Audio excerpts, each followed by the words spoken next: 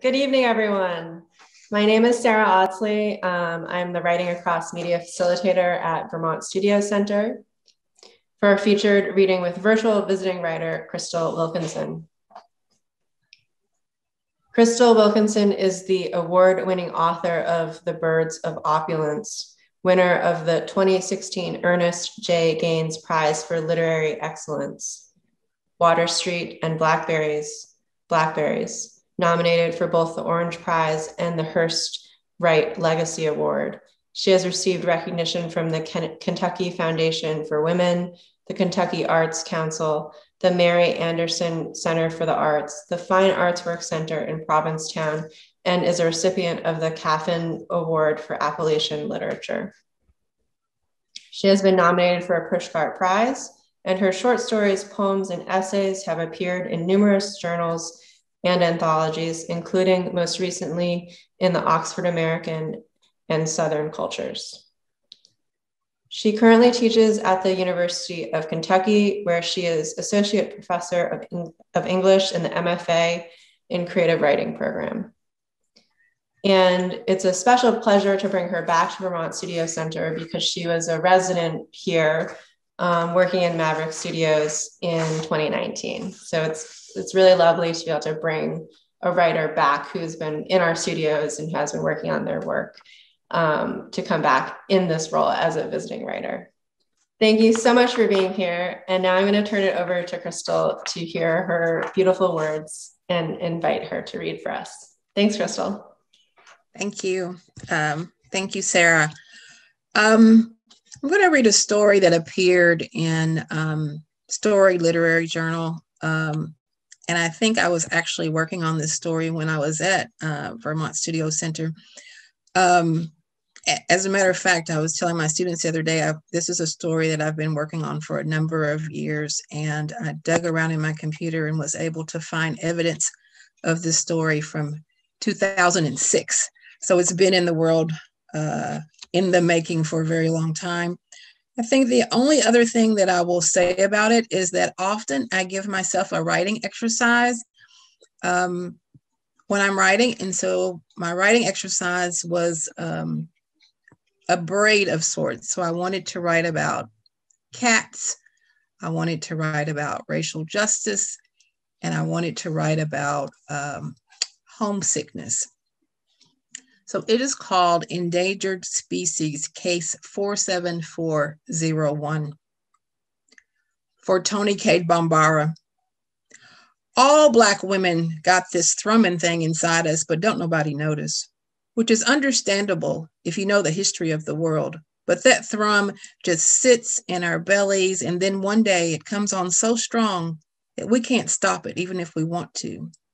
And that's when your Statue of Liberty might get climbed. Your abusive husband might get shot. That's when she might quit that stupid ass job with her manager who says she can't wear dreadlocks.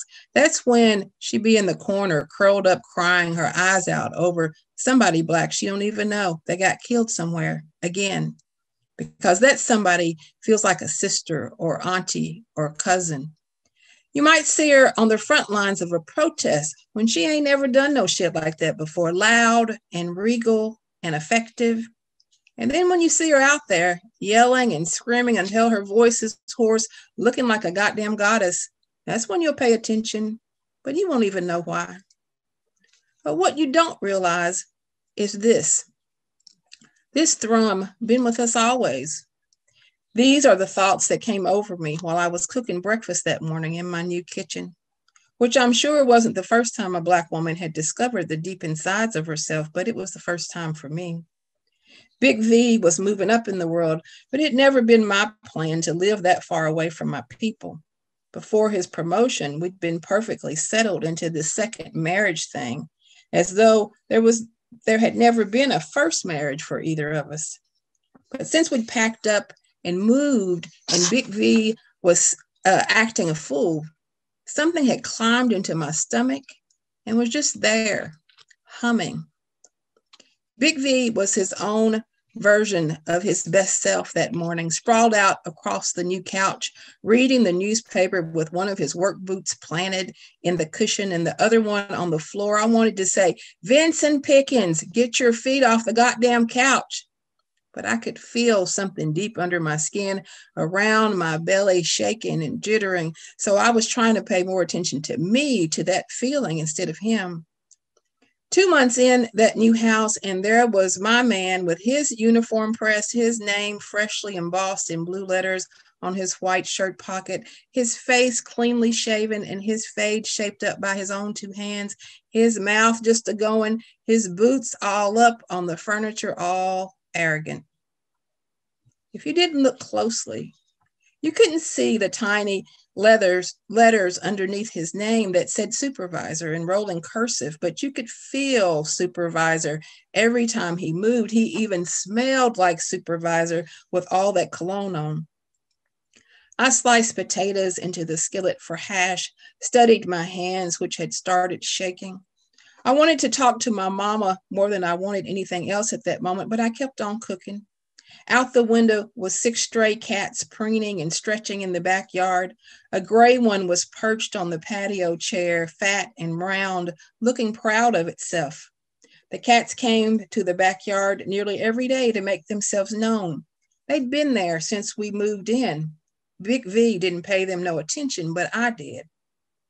Crazy, Big V said that morning. These motherfuckers. He was puffing up into somebody's politician right in front of me. You would have thought he was running for president, not leading a production team at the factory. Talking shit about, these are the end of times as we know it. I can tell you that these motherfuckers are crazy. This man at work, Nathaniel, remember me telling you about Nathaniel? He peered up from the Herald and looked at me sideways like he was waiting for me to answer. Bay, he said. I wiped my hands down the front of my t-shirt, stirred the potatoes in with the steak and diced onions into it. He went on and responded with the occasional, and I know that's right, baby. But I was really listening to was the pulse in my own neck thumping. I looked out the window again and the cats were gone. By the time baby girl moped down the stairs, I had turned the biscuits, same biscuit recipe I've been using all these years, but it was the new stove, I guess. Baby girl threw her backpack into the chair and flopped down at the kitchen table. When we moving back home, she asked, and rolled her beautiful eyes at Big V, who had stopped his proselytizing just long enough to flip on the TV.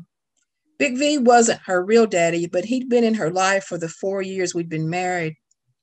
They got along, but were more like tolerating church members than real family, or at least that's how it was then. He looked at her. I threw the biscuits in the trash can. My heart clicked and ticked in my chest, and it seemed like the thrumming thing that was winding and winding like a goldfish bowl. Little V began to cry from his room upstairs, and I dropped the skillet of hash in the floor, shattering the corner of the new tile, which had been white and gleaming like something off TV just minutes before. Damn, Big V said, and looked at me all silly, but he didn't say nothing else. We ate cold cereal for breakfast, which I regret now, and I also regret that me and him didn't even kiss goodbye. Later that morning, Little V played on the carpet in the living room while I slung cardboard boxes into a corner of the garage and scattered my prized possessions around me in a circle on the kitchen floor. A picture of Mama Sarah and a stack of yellowed recipe cards that belonged to Mama, a box of unopened white linen that somebody bought us as a wedding present, and a whole lot of stuff that had come to mean something to me. I was just standing there looking at all my heirlooms when I saw through the living room window a woman traipsing up our sidewalk, looking like an after-school special with that blonde hair curled around her chin, green sweater with bright red apples and yellow and green 1, 2, 3s, plaid culottes and white stockings. The doorbell rang just as I was wondering if she had the right address. "Are you the lady of the house?" the woman said. "I am," I said, and held the storm door open just a little. "Can we count on you?" the woman said, and shoved a clipboard through the crack in the door. A man across the street was sweeping his sidewalk. A woman was ushering a girl into a waiting car. An old woman was sitting on a porch in a rocking chair holding a dog. They were all watching. They were all white. I held the box of linen across my chest like it was a shield. The woman looked past me to the other unopened boxes scattered across the floor. She rubbed her nose, cleared her throat, and asked if she should come back when things were in order. I didn't say nothing, but the thrum was shifting, moving around my belly button in a circle now like a Ferris wheel. We've got to have some way to control them, she said, and got to clicking that ink pen against her clipboard. The petition would, I placed my fist on one hip, which should have been some kind of warning to her, because that's how I meant it. Little V was crawling across the carpet, and I could hear him getting closer and closer to where I was standing. My word, the woman squealed when she saw him, like she'd seen one of the kittens from out back. She was still stretching her neck to see inside our house. I could see my new neighbors stopping whatever they were doing, mid-sentence, mid-cut, mid-walk to stare. I took the petition, thanked the woman, and shut my door. Ain't that some shit, I said to Little V. I handed him a teething cracker and rubbed my palm across his head and both cheeks. My sweet, sweet boy. I placed the box of linens on the couch and read the paper the woman gave me. What kind of people write a petition to kill cats? I said this out loud, but I thought I'd just said it to myself. Cats, I said, because I just couldn't believe it. Little V stopped his playing and looked up at me like he knew what I was talking about. People crazier than hell, Little V, I said. I took some aspirin. Out the back window, I watched the stray cats come back out of the woods and stretch themselves in the sun. Little V stayed content as long as I was in sight. He was playing with a toy car, slobbering. If them cats had been house cats, they would have been something else, magnificent. The black one lounging on the arms of a couch, a man rubbing its head, or a girl cradling the yellow one like a doll while she played and watched cartoons. But they were feral. At least that's what the woman had called them. But I didn't see too much wild about them.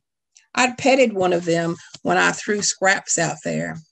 I kept watching, and a few younger ones followed the big ones out, and the kittens began to stretch and yawn.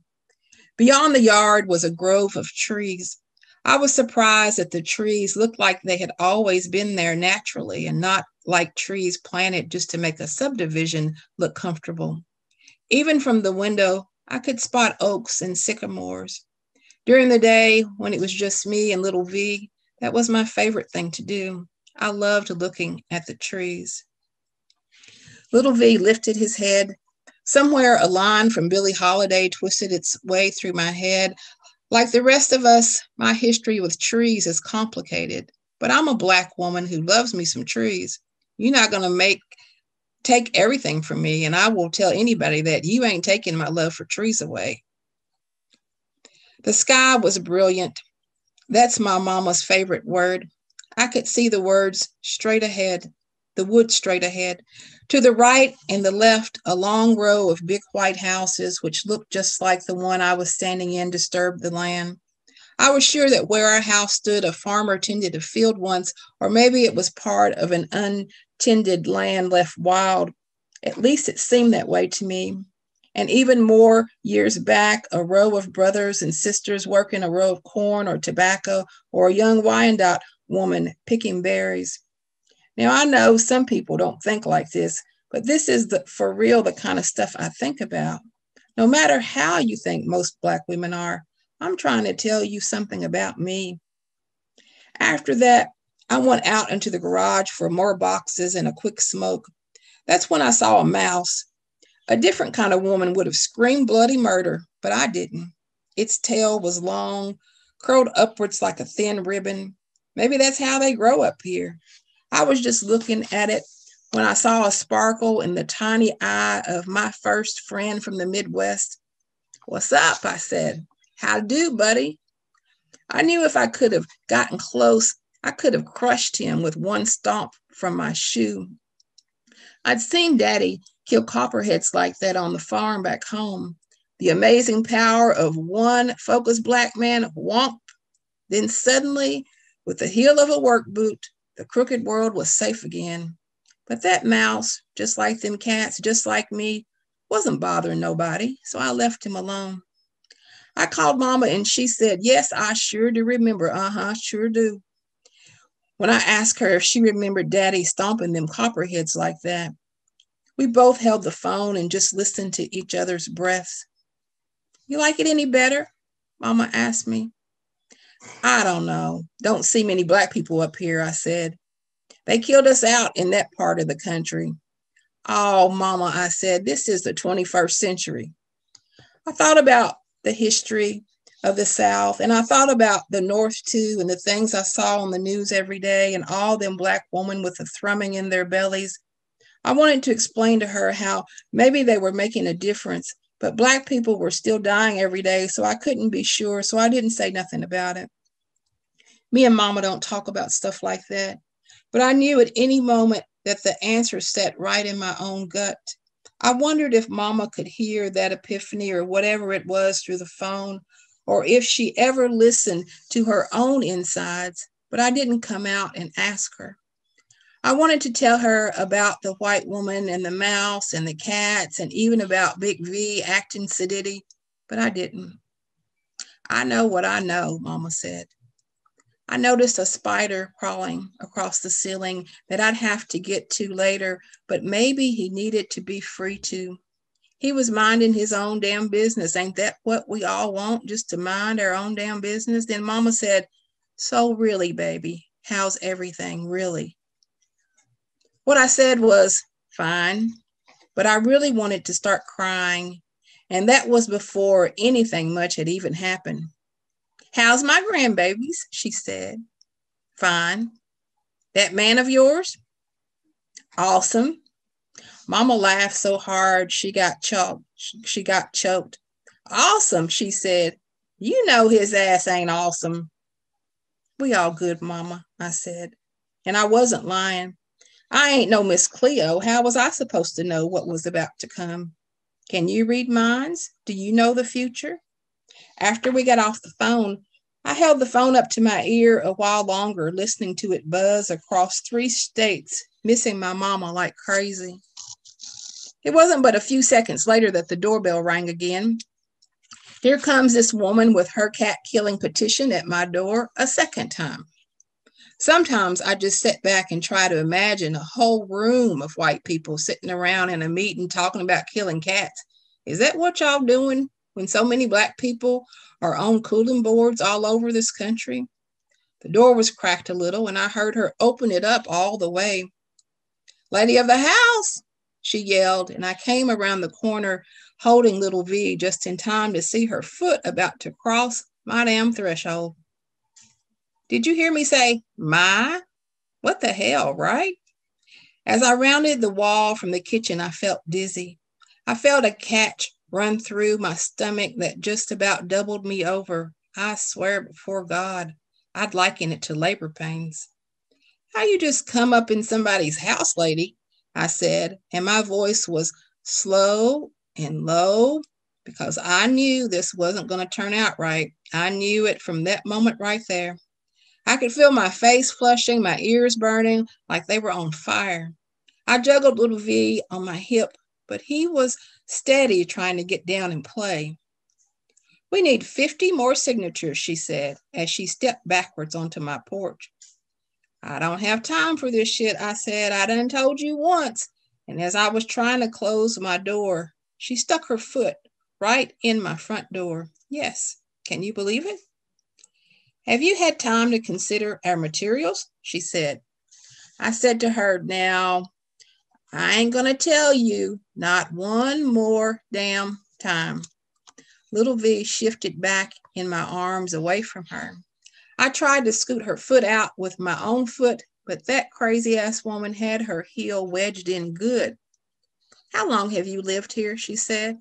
and had the nerve to raise her pen up above her clipboard like this, like she was about to write down whatever I said. What? That's what I said. What? Just like that. Little V was crying because he wanted me to put him down, but I felt like I needed to keep him in my arms through all of this. Instinct. Mother's tuition, I guess. Do you have a copy of a mortgage or lease that I could see? The woman said. I opened the door wider to make sure I heard her right. I leaned my face toward hers, and I'm not lying when I tell you that I wanted the tip of my nose to touch the tip of hers to make sure I heard her right. What did you say? I said. Do I have what? She repeated herself, then got a little scared look on her face before she stepped back and removed her foot. I slammed the door closed, but before I could lock it, the woman grabbed the doorknob and turned it. With little V in my arms, I was losing this game of tug of war. By now, my head felt like there were marbles rolling around in my skull. That was the worst headache I've ever had in my life. And let me be clear, my thrumming was there constantly. I knew how it was going to end up then, and there was nothing I could have done to stop it. She yanked the door open wider and stepped one foot back in. Then came this whooshing feeling just beneath my heart.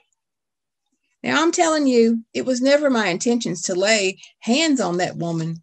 But when she wouldn't remove her foot from my door, I pushed her out as hard as I could. Yes, I did that. I sure did. I pushed her out of my door. She tumbled to the sidewalk. Her pen went one way and her clipboard went another. Her skirt was bunched up around her waist. All the stuff in her purse flew across the grass, and her stocking was torn, and it did look like her knee was bleeding, but she wasn't dead. And I know she ain't dead now. I ain't killed nobody, right? You sat down and talked to her, right? She's still living. Some of the neighbors had stopped in their yards, at their mailboxes, in their driveways to watch. I could see the tall woman wearing a sun hat and glasses peering at me from across the street. She shook her head and adjusted her water hose before coming back to watering her flower bed. The mailman started up our sidewalk and then kept on going to the next house when he saw us out there. I threw up my hand at him and he didn't speak. I closed my door and locked it. Ain't that what people do all over the world? Close their doors, lock it, and think they're safe? From the couch, I peeped through the blinds, and a few neighbors came to her aid and helped gather her things. She banged on my door and yelled, "We'll see about this." And then suddenly it was quiet again. Then later in the afternoon, I was back in the kitchen. Little V was playing with a toy that my mama bought him that bounced back upright every time he would knock it down. The boxes were piled around him, pictures turned on their backs when I wanted them to be hung along the wall. All these pictures with my people's faces on them, generations and generations of my family. You got that kind of family? You got family like that? Little V was cute, all right. Most babies are. But when I heard him cooing and blowing bubbles, I could almost feel my heart rising out of my chest that day. He played peekaboo with me while I worked in the kitchen, his curly head bobbing back and forth from view. He had gotten to that age where he didn't want me to pick him up as much. I was his mother, knew he needed me, but I wanted something from him too. Comfort, assurance. I wanted him to live is what I wanted. Thinking about it all made my heart heavy and made me think of the old house and all the people we'd left behind and those who had passed away too. I stopped unpacking again and went to the window. I shared the sun coming through the window with them cats, with the mouse in the garage, with the memories of those who had been there before. Given a choice, I would have stayed at that window watching them cats all day and not ever emptied one more box. The stillness, the light streaming through the window slowed the thrum down to something that felt like comfort or pride. I'm not sure how to describe it, really. It wasn't safety. I can't say that I felt safe, but I felt like we'd be okay. It was a long climb up the hill behind Mama and Daddy's house when I was a girl, but I made it at least once a day, bending back tree saplings as I went. Nothing in the world at all wrong with being by yourself. At the top of that hill, I swelled up with happiness. From there, I could see Mama's garden, Daddy's fields of corn, our house. I stood with my walking stick hoisted above me like an explorer of the new world, but that's what children do. I thought my children would have that same kind of life, but that's not going to happen. Those woods have been bulldozed down now to make a way for a strip mall. The old farmhouse is gone, no corn, no garden. My mother moved a little closer to town and settled into a smaller house when my father died, but she still raises tomatoes on her patio in a pot. Lord, I said to myself, and thought I could hear a rumbling in my back somewhere, but I wasn't quite sure. I stood there shaking the memories out of my head, little V still crawling around on that carpet by himself. I took some more aspirin for the headache. A little while later, after that, is when the police showed up. Ma'am, we've had a report of a situation here, the first officer said, and was standing at my front door with his hand on his gun. Can you imagine somebody at your front door with a gun when you ain't been in no situation with no police your whole damn life? A situation, I said. Little V kicked his legs, but I was holding on to him tight. May I ask what you're doing here in this house, ma'am? The other officer said. We've gotten a call. What? My mouth was trying to find words. What are your intentions? Intentions, I said, and looked at him like I'm looking at you right now. I mean, I know you think I'm done, but I've got 3 degrees, 3 years of college. Sure, I know what intentions are.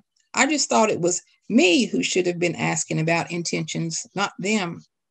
When I hesitated, the older one said, we are going to need you to step out here to the sidewalk. Why else would I be here? I don't understand. Of course I live here, is what I kept trying to tell them.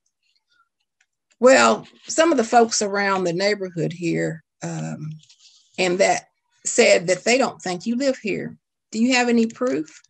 And they saw you assault a woman here not too long ago. We're looking for that victim. Victim? There still were no words. Hell, I ain't got no words now to explain this thing. I live here, I said again. Can you step out of the house, please? When I opened the door to try to step outside, I saw a mouse hesitate before it skittered across the porch under the couch. It was my peripheral vision, so maybe I imagined it, but I would swear to you that I saw that same mouse that was in the garage earlier. He appeared out of nowhere like an omen. All that fancy house and mice running around. If there'd been room for laughter, I sure would have laughed, but I stayed quiet.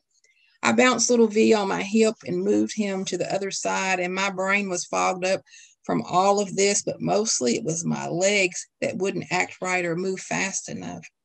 Now, the officer said, my baby, I need shoes, I said, and then I just stepped out in my bare feet. Was there a woman here? One of them asked. A white woman? Yes, I said, blonde, talking about killing cats. The older officer wrote something down in a little notebook. The younger one said, can you tell us what happened? I started at the beginning, but by then my thrum was threatening to leave my body. I tried to think about all them cats dancing among the sycamores in the sun because that was really on my mind. What was really on my mind was that thing in my gut growing and pulsing. I talked about history, my ancestors and my mama. I told them about my wedding, about the births of my children. I told them about that boy in the park who had been shot because he was holding a toy gun up in Cleveland. I told them about that famous singer who had raped all them young Black girls and nobody had done nothing in Chicago. I told them about the woman who had died in the jail in Texas. You know good and well that woman didn't kill herself. I said, what about all them Black mothers?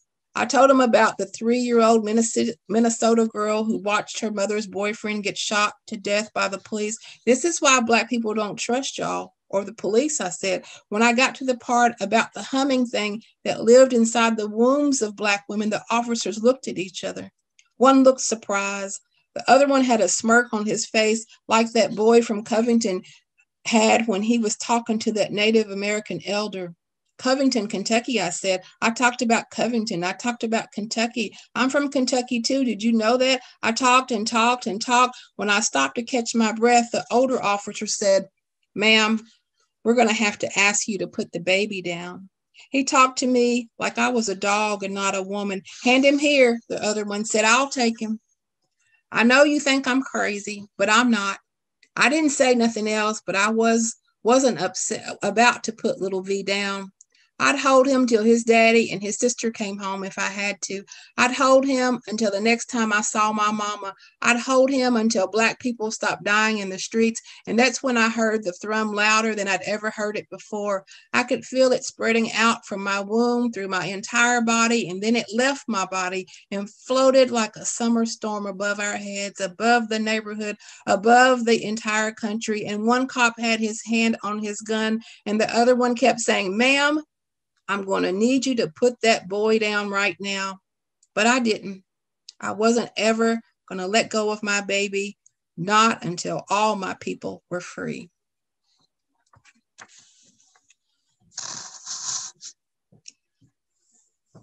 Thank you. I realize that that story is harder to read out loud than it is to read on the page, but I hope you got the gist of it. I always try to embody her when I read it out loud. So we do have some time for questions, and I'd be happy to answer any questions that you might have. So Sarah, how do we do this? Do we open it up? Thank you. Thank you, Shelby. Yeah, thank you for reading that story. The ending is just, I'm still sitting with that ending because, the image of the thrum enlarging, like coming out from the physical body and then kind of hovering above, but then moving over the entire landscape of the US. What an amazing image. And I just want to take a moment there for that to be in the air. There was a couple of comments. Shelby says, "Wow, that was absolutely amazing, Professor Wilkinson." Oh, it's so nice you have some of your students here. Yeah, some of my students are here. I enjoyed all the details, really made me picture it all. That story was so engrossing. Sometimes during a reading, I lose the thread, but not with this one. You have some more accolades, and is this story posted online? Yes, it is posted online in a couple of places. It is on the story website. So if you go to Story Lit Mag, you can find it there. I probably could post it in the chat while we chat. I'll find it. Okay. And then it's on another website as well. I have a question. Yeah, go ahead. If you have a question, you can either drop it in the chat or ask directly to Crystal. Okay, I'm gonna ask directly. I'll keep my camera off because I look a hot mess. But I, for one, thank you for this entire story. Like reading it and then hearing you read it were two completely different experiences, and I appreciate both of them. By the end of it, I wanted to know, and you definitely don't have to answer this, but where was she speaking from? Was she speaking from like after death, or was she speaking from a jail? Yeah, well, she's not dead, but I imagined her to be in jail and having to really go through something and probably about to be to spend some jail time. So she's not dead, and that's why it's called Case 47401. She's being interviewed, and this is the whole time. This is her sort of speaking from being interviewed while she's being interviewed in the jail. Gotcha. Thank you. You're welcome. I have a question. I'm here in the dark. Can you hear me? Mm-hmm. Okay. Yeah. So, great story. I loved it. Thank you. I noticed that I really like the way you have the speaker address the reader a lot. Like, I know some people don't think like this. I'm trying to tell you something about me. Mm-hmm. That was before, I'm trying to find, oh, right, when he says, that's what I said. You do that throughout the story. It's really nice. And you have this device of having this thrum, which is like so impending of, something's going to happen. And it's beautiful anyway, even if something doesn't happen in the story. And you said you wrote this story and you started this story in 2006. So I'm just wondering if you, so here's the question. Did the concept of the thrum guide the story? Was that like the driver of the story? Or because it seems like it, or because it doesn't seem like you went back and seeded that, because it all feels very organic. It wasn't, the thrum wasn't there in the beginning. It came in some version years ago. And so then it was sort of a driving force. But, and this, I talk to my students all the time about psychic or narrative distance. So this is a story, when I say I walked around it, that's what I mean. Like, I walked around it for a long time, and I had it from various angles. I told it from third person for a while. I focused on the cats much more in another version. So it just took years to find the heart of it, because when I'd written it before, it just felt like the exercise. It felt like I was really playing with these cats. Like, I really wanted to get in this idea. And it just never felt organic until I put it fully into her body and narrated it from there. And I figured out that's both the point of view and the psychological distance that I needed to tell a story effectively. And there is a thrumming, a certain churning, and that's why it's so hard for me to read it, because I'm not a performative person in general. But I think that once I start reading it and I sort of step into her body, it has such a clip and a rhythm to it that it's difficult for me to sort of keep up with her when I'm reading it. Oh, I think you read it beautifully. Thank you. Thank you. I have a question, if that's okay. Sure. Sure, go ahead, Nick. And then there are a couple of questions in the chat that I want to make sure get answered, but go ahead. So first, it was a very beautiful story and very beautiful reading, and I loved it all around. I guess my question is kind of two-part.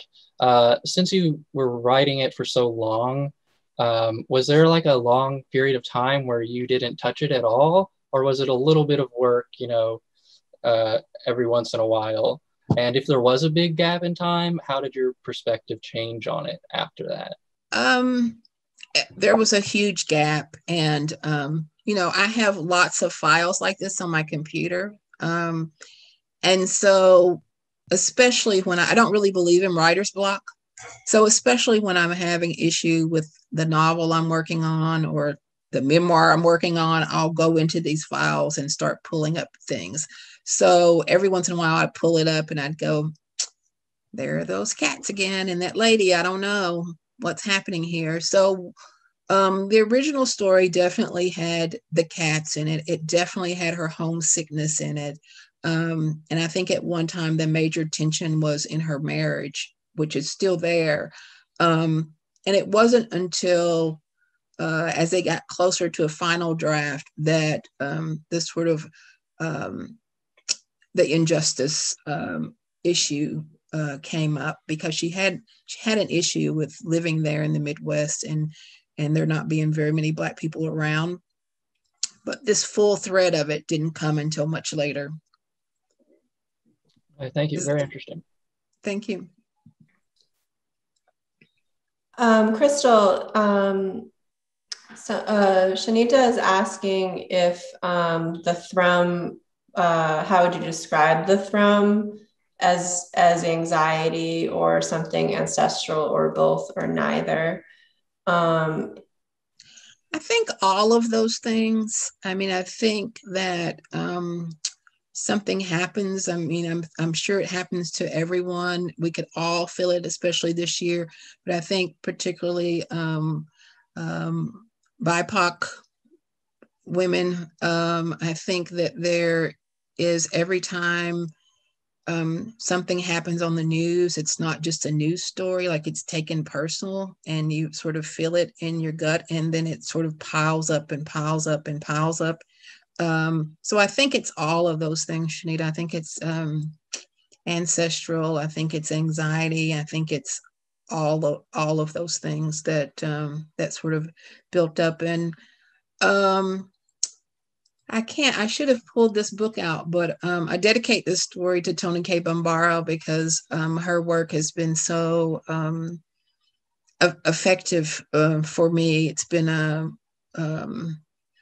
like one of the mainstays that I go back to, her work. And she has a story that says blind people have, I don't think she used thrumming, but I can't remember the first line, but she has a story that says, blind people have maybe it is thrumming, have a thrumming Jones if you listen, was the first line of the story. And then it hit me, that voice hit me, and I realized that I was trying to make a story, but I wasn't telling a story, that it wasn't on the tongue enough. And I write a lot in first person, but not this close to someone's voice. So I think that that's how it all came to be. Yes. So another question. Thank you. Yeah, Heather Barker is wondering about the age of the speaker and how you navigated an educated Black woman speaking in a vernacular, and maybe speaking to crafting her voice. Yeah, I think I misread, and I said that she had three degrees, but she has 3 years of college. So she is somewhat educated, but not. She doesn't have multiple degrees. That was a slip. But the way that I navigated her voice, I wanted her to still be to have an awareness to. But mostly the voice is not. It's a country voice. It's an Appalachian voice, an Appalachian Black voice. So I think that people often are more connected to their natural voice when they're sort of by themselves. And I imagine part of this narration happening in her head, and part of it is is at the interview. So she's not in a professional environment. So she's not trying to, she's just being her natural organic self. And so that's one way that I navigated it. And I think that she's speaking in her, any kind of artifice that she might have has been peeled away.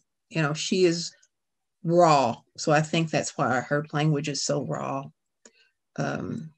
She's much more raw than I am. That's why if you read the story, you realize that I skipped over some of her curse words and things. I didn't quite feel completely comfortable when I was reading it, but I love her.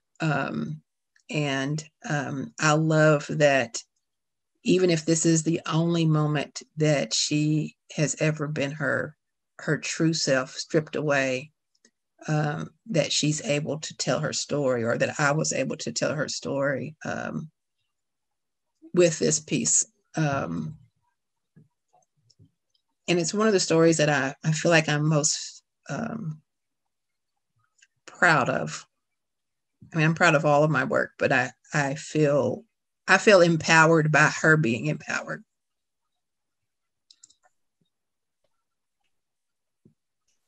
Thanks, Crystal. Yeah, I really appreciated the first person narrator. I just thought she was like amazing, like really left off, like, and just hearing you read her. And I also really appreciated you saying that the you, like the use of this direct address, is actually to the interviewer. And I don't think I might not have picked up on that. And also it's slippery, right? Because it could be the reader, yeah, the you, and it's also the interviewer. And I love that it works, it functions both ways. Mm-hmm. The you is reaching out to the reader, but also is setting up this interview that's happening in jail. And there's a question to how many drafts that I mean, and you took it went, it seems like this story was crafted over several years. But when you got to that final draft, how did you know when you were ready, that it was ready to be released out into the world? Is it like a feeling? It was a feeling. I mean, I know I had written it on it for a long time, had revised and improvised and all kinds of things. And I think when I finally wrote the section where the thrumming comes out of her, I was trying to see it on the page, but all my pages are mixed up. But once I wrote that section where the thrumming comes out of her and goes across the town and across the country, I felt like that was the truest thing I had written about the story, and that I was fully telling her truth, and also extending it out away from her. So that's when I said, okay, I'm done. And then, of course, I looked at it for a long time and then decided to just sort of close my eyes and hit send. And what was interesting about the story is that I sent it out to several places, and several journals wanted it. And it just so happened that the story editor, he actually had called me, and the others had sent emails that came almost immediately after he called me. But he had called me and said that they wanted, Michael Nye called me from Story and said, I really want this story, and I had to call you because I didn't want anyone else to get it. Is it still available? And I was kind of like, yeah, it's crazy, man. Yeah, it's available. Sure, I'm honored. I'm glad you're going to publish it. And then immediately after that, I got emails from other editors saying that they wanted it as well. And it was so funny because I wasn't concentrating, because I was at a speaking engagement out here in Kentucky, I think, in Paducah, Kentucky. And my husband was driving me around, and we were trying to find the hotel for the event, and we couldn't find it. And, we were arguing in the car, and then I get this call, and I'm like, I don't know who this is, but I'm going to go ahead and answer it. And then all of a sudden, you're talking about code switching. All of a sudden I was like, oh, hello. But it's great that it was received, and he's put a lot of energy behind it. There's some news about this story that I can't really talk about right now, but it's been really, really well received, and it has grown legs of its own.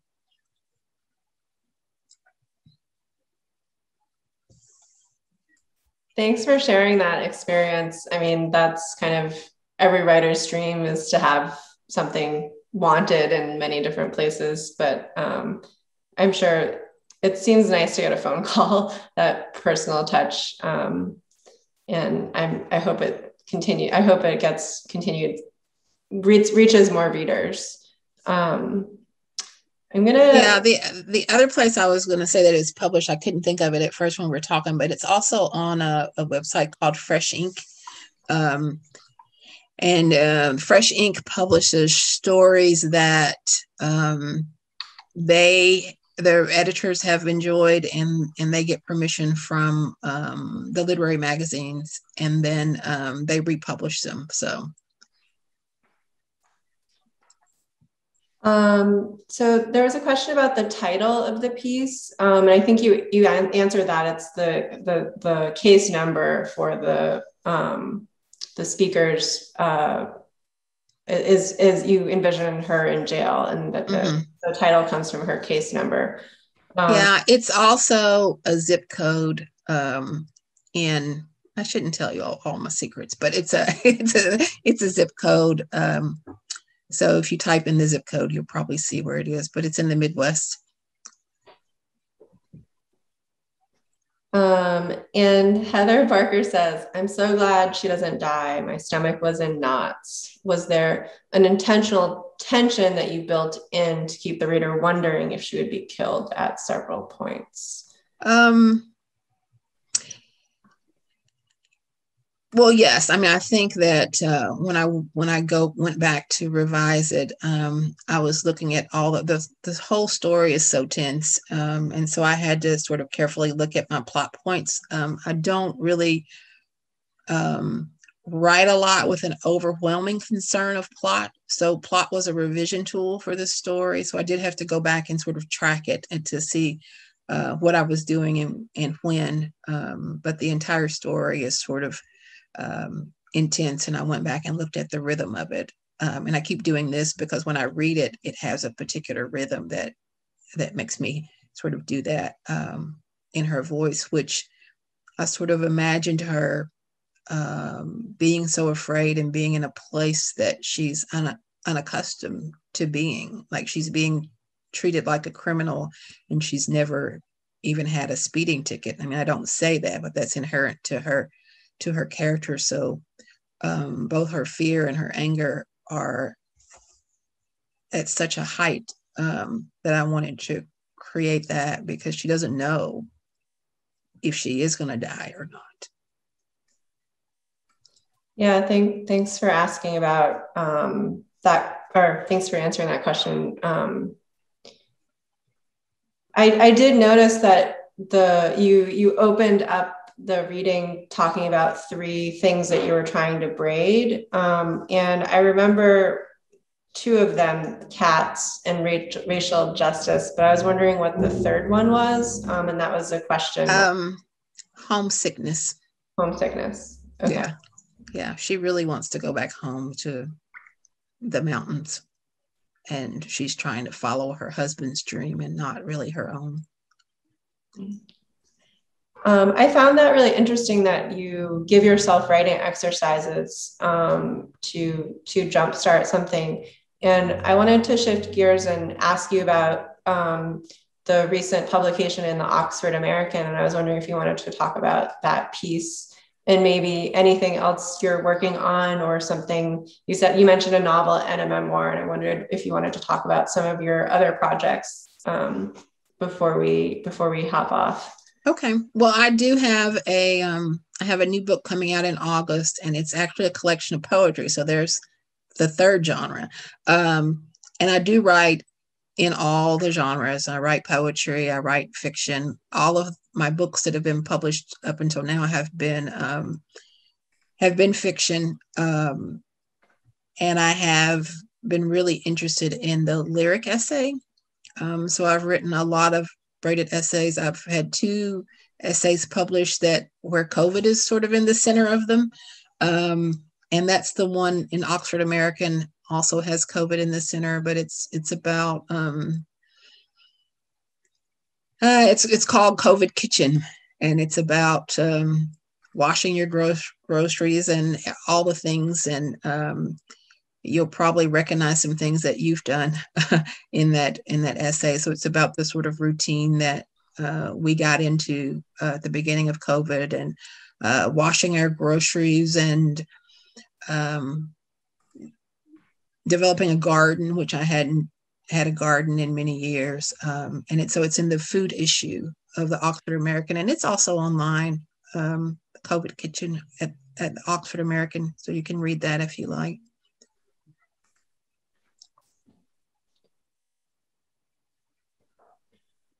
Are there any last questions? I really appreciate you talking about working in different forms or different genres. And do you feel that allows you to, like, I mean, I'm just interested because sometimes I envy different form. I'm a poet, and sometimes I like want to do the genre creep and over into fiction, or different. And I feel like different modes for us as writers allows for different things, different projects, or different things, or different voices to come forward. And is that? I was wondering if you wanted to talk about that. Yeah, I mean, I think one of the things I've learned, like I really, each book I write, really each piece I write, every poem, every story, every essay teaches me something new about myself and my process. So writing the Birds of Opulence, because depended on the lyrics so much. And it was the first time I had written, and I allowed my nonfiction self, my poet self, and my fiction self to live in the same house and to come through. So that book taught me that I didn't have to sort of bifurcate myself into all of these different genres, that I'm just a writer when I show up. And when I show up to the page, it might become a story with poetic elements. It might become a story that has nonfiction elements, or vice versa. Like it might be a poem with fictional elements, or it might be an essay with poetic elements. So I think that's what I've learned, and that's where I am. I believe a writer writes on a certain plateau, and then there's a pinprick, and you go in one direction or another. It's not hierarchical in any way. Like the pinprick might be over here or over here, but you suddenly realize that you're on a different floor, and like there's something else going on with your work. And then you write in that mode until that's expended. And then there's another pinprick over here, and suddenly there's light, and you move into another phase. So I think that's where I am now, where all of those kinds of writer live in the same body and in the same mind, and explore the same sort of emotional landscape. So that's been big with these new projects that I'm working on. I really, really, really appreciated your answer to that. And it makes me feel really happy that, because it sounds like freedom to me, to be able to, like creative freedom to be able to see that evolution in your work, and feel like you have access to any genre or any way of writing. And that, yeah, it makes me really happy. And yeah, which I don't know. Are there any last questions for Crystal? Her craft talk is tomorrow morning at 10 a.m. The sign up is open until 9 a.m. And I will send out a private Zoom link to attend to that. We also will record it, and it'll be reshared on our website and social media. So if you can't make it, you will be able to still access the recording of the craft talk. And I really loved hearing you read, Crystal. It was really amazing. And I'm very happy to have you here tonight with all of us. Thank you. It was good to be here, and it'll be good to be here tomorrow as well. And thank you all for coming.